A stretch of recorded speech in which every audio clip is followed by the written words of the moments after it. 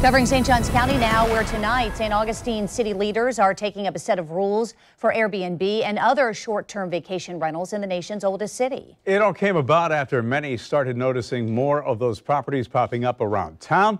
News 4 Jax reporter Ashley Harding joins us live. And Ashley, we understand these recommendations have been whittled down into 3 possible city ordinances. Yes, Bruce and Jen, good morning to you both. That's what we're hearing. And city leaders say some concerns had been raised, and these proposed rules address everything from safety to parking as well. And tonight, these issues are coming for a first reading before the St. Augustine City Commission.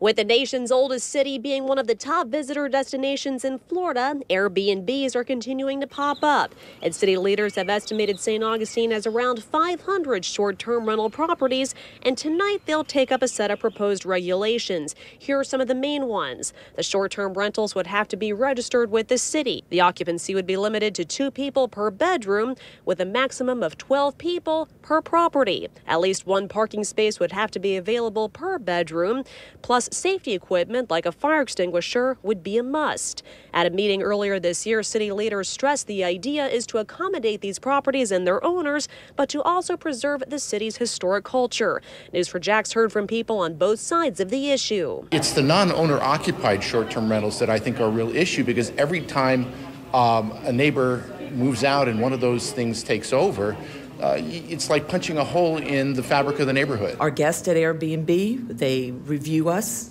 and so it's really imperative that I keep it up so that I can continue to make the money that I want to.